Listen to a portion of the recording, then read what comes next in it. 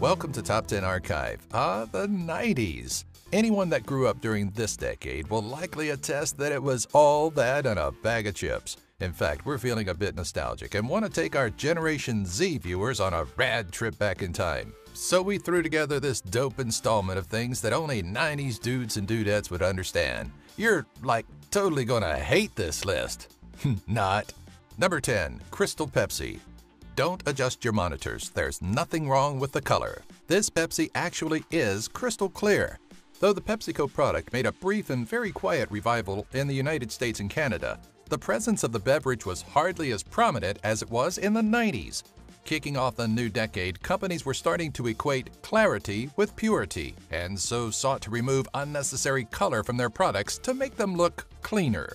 PepsiCo got sucked into this mindset and in 1992 introduced the caffeine-free, clear alternative to cola, Crystal Pepsi. The beverage started off popular, but by the end of 1993, PepsiCo was delivering its final cases to retailers. Number 9. Columbia House. Nowadays, kids get to just pop on the internet and download their favorite songs. But back in the day known as the 90s, we had to rely either on cassettes or CDs, or if you were lucky, you spent 3 hours downloading one song on Napster. While cassettes are a relic from the past, CDs still do exist today, but we'll have to venture a guess that maybe 1% of the population under the age of 35 actually uses them. A shame too, because you Gen Zers will never know the joy of mail-order CD clubs. On a monthly basis, you could subscribe to receive new CDs in the mail at an affordable price, sometimes even a penny. Truth be told, there were hidden costs in the fine print that made the CDs cost retail. But that didn't stop every 10-year-old from doing their own Christmas shopping. Number 8. Portable CD players. So, once you have those 1-cent CDs, you gotta have something to listen to them on. You can still purchase these archaic forms of technology today, but we'd bet our iPods that no respectable adult would be caught walking around with one. Portable CD players were an incredible convenience when they first released in Japan in 1979, though not at all a consumer must-have. It wasn't until the 1990s when CDs started entering homes at a rapid pace that the portable CD player, like the popular Discman from Sony, became a staple. Today, these portable devices would drive us mad. Subpar battery life, skip-prone technology, and a sensitivity to scratches sometimes made listening to your favorite tunes more of a chore than they were worth, even the penny ones. Number 7. Passing notes. Believe it or not, there once was a time when people weren't so readily connected with one another. If a message needed to be passed along about how cute Bobby's hair was today, it took a lot more effort than a few smileys and acronyms. We once had to actually write notes. Can you believe it?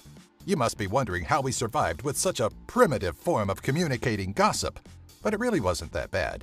One thing you can't really do with a text message is fold it up like a puzzle or some rudimentary origami, and that was really the fun of it. Number 6. Quirky fashion trends. Every generation leaves behind its own fashion trend. The 70s were all about polyester, while the 1920s were known for bringing rise to flappers. The 90s were no different and introduced the public to the concept of minimalism and neutral colors. This was the subdued side of fashion, however, as the generation also gave us quirky trends like wearing one pant leg up, tying sweaters or shorts around the waist, thinking overalls were acceptable off the farm, manprees, and baggy jeans. Children of the 90s may also remember the popularity behind Reebok pumps and the creation of the grunge look of ripped jeans and shaggy hair like Kurt Cobain. Speaking of hair, Guy Fieri may have the corner market on bleach blonde follicles, but it was the 90s and bands like the Backstreet Boys and NSYNC, and then later Eminem, that made bleaching your hair a popular fashion trend. Number 5. Be kind, please rewind.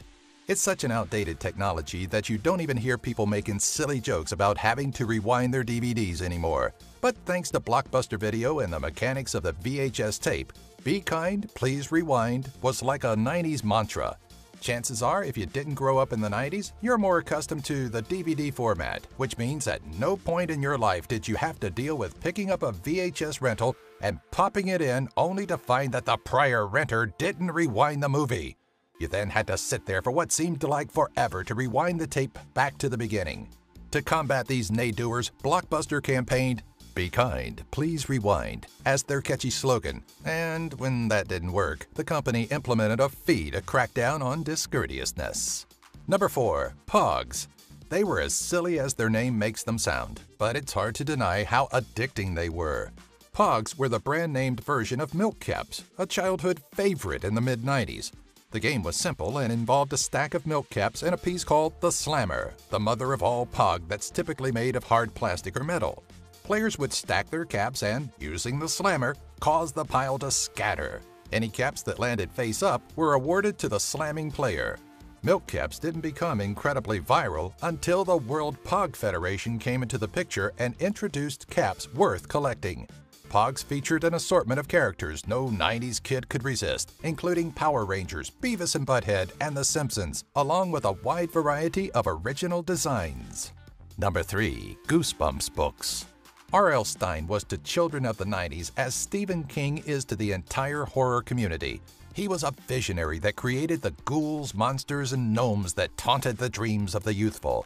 The stories were often a kid-friendly take on classic horror creeps, from vampires to werewolves to headless ghosts. Occasionally, Stine would draw something incredibly offbeat and unique out of his hat of monstrosities, like the horror at Camp Jelly Jam, the egg monsters from Mars, and Monster Blood, a series of Goosebumps that saw a variety of grotesque mutations come to life. The 90s were a great time for spooky classics. While R.L. Stine was dishing out classic after classic in book form, The Crypt Keeper was keeping us entertained and spooked on TV in Tales from the Crypt.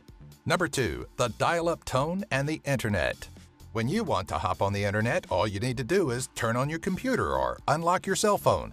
Back in the golden age of the 90s, it was a process to get yourself online that required you to sign in using the correct local landline number and password combination. Then you had to sit through a dial tone as your computer literally dialed out, struggled to connect to the internet, and in most instances, tied up the home's landline, making inbound and outbound calls impossible. It was the primitive age of the internet, and though it had all of the essentials one would need, such as, well, basically just Yahoo, it was all marred by that taunting dial tone.